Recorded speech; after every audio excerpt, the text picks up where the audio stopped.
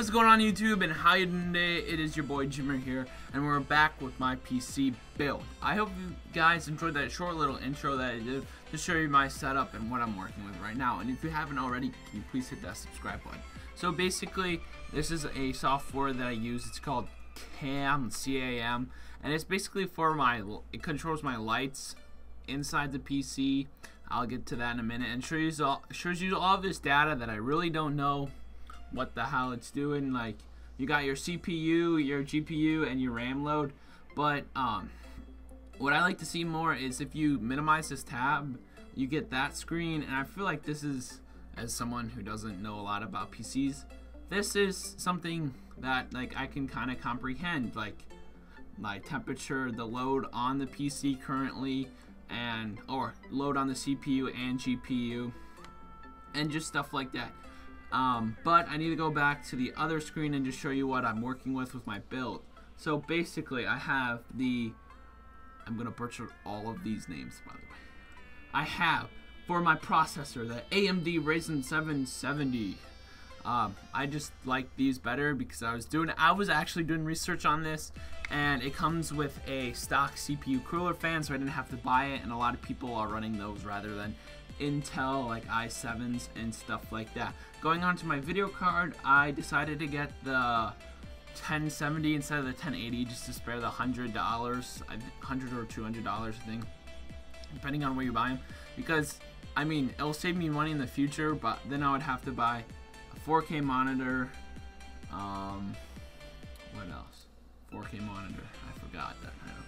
Well, I'd buy a 4K monitor. I literally have nothing for that. I would rather get the refresh rate, like I think it's like, isn't it hertz or something? I would rather get a like 144 hertz monitor rather than a 4K, because right now I'm just like getting used to it, so I don't want to like make it like a huge jump from playing console games like Xbox to like 4K, because I'm at the point where I'm like, oh my god, this looks horrible. Like, I was looking at Destiny 2 on console, and I was playing the beta, the beta on PC, and it just looked fantastic on my screen rather to his, so it's like bleh. And then my motherboard, the ASUS ROG X70R Gaming. I don't know, it's a good build, you know. If you ever want a good build, you can build this PC. But my favorite thing ever are my lights inside the PC. So I'll just explain. I recorded what my lights do previously. So as you saw, I started off with this Spectrum Wave, and it's basically all these cool colors. And basically why I don't do this filming, I usually just use a white light, because look at that. What if I just talk like this all the time? That's a problem with it, that I don't want to be playing video games and have this on my face. I like to stick to this white light.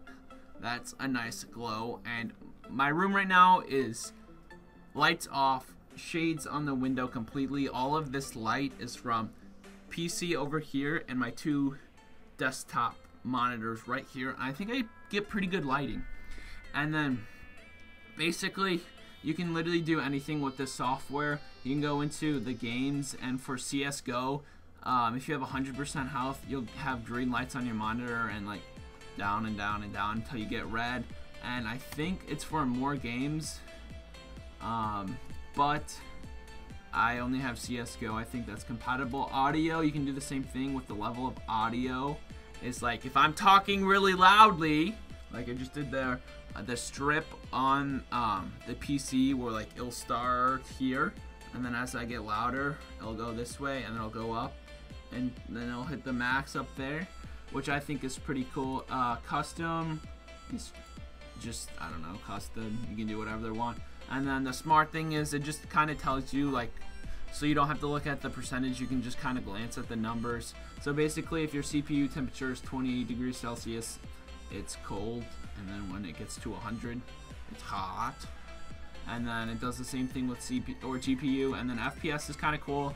I mean, like, you can have it on screen, but I think it's kind of cool to tell you like how well you're doing for FPS. Like, you want more, so it'll be green, and then when you get bad at FPS like 20 or 30, that console one's on, it gets red. So I think this is a really cool software to use, just because I like all of the different things you can do with it. But I hope you guys enjoyed this short little video, and we have internet coming, and I'll explain that to you in the next video. I hope you guys enjoyed. This has been your boy Jake or Jimmy here. Please hit that subscribe button below. Please hit that like button below. And peace.